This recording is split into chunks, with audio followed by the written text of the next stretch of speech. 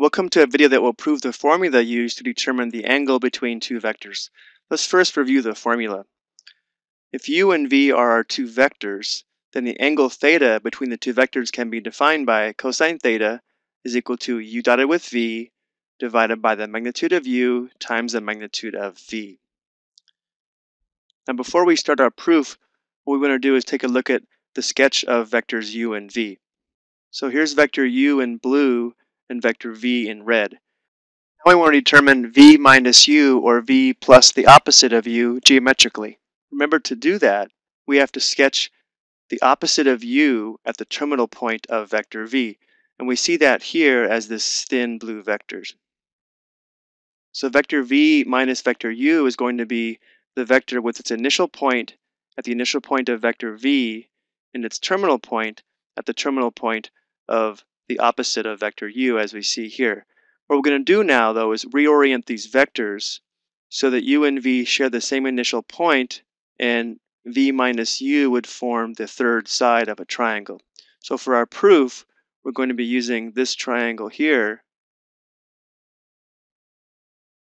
And we're going to start by applying the law of cosines to this triangle. So again, here's the sketch of the triangle that we're going to use, and here's a review of the law of cosines. And so we're going to let the magnitude of u minus v be side c.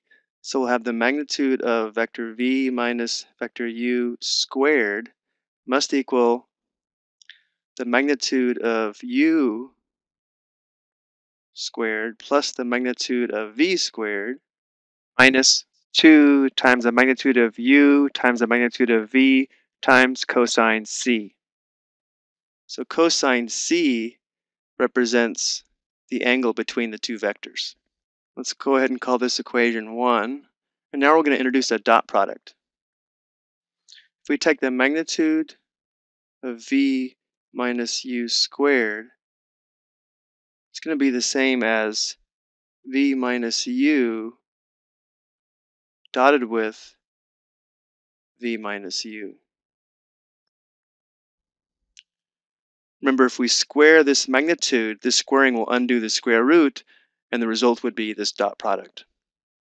Now taking a look at the right side, again using the properties of dot products, this would be the same as v minus u dotted with v. Remember, it's almost like distribution.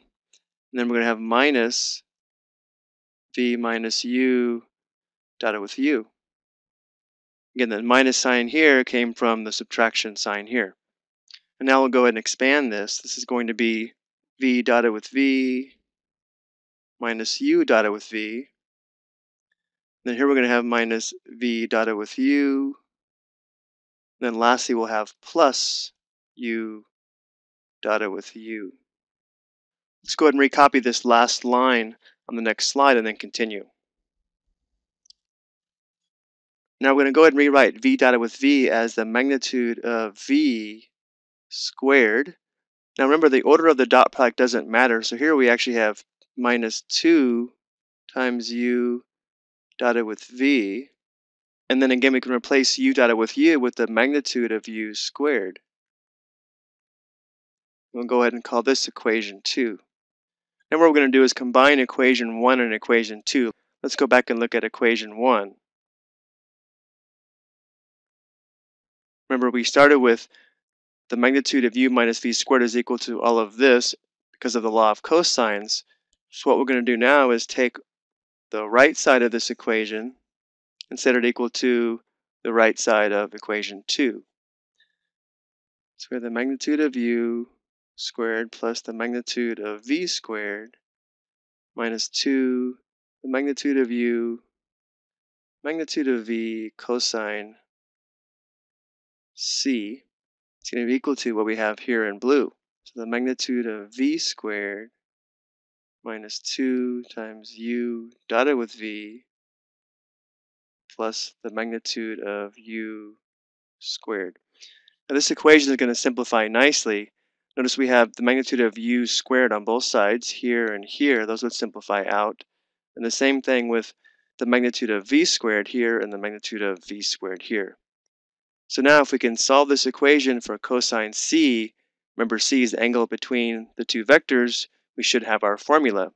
So last step is going to be to divide both sides by -2 magnitude u magnitude v.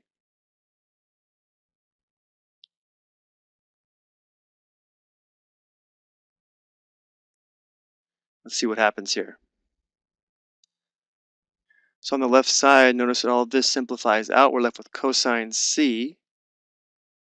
And then on the right side, the -2 simplify out. And we have our formula. We have u dotted with v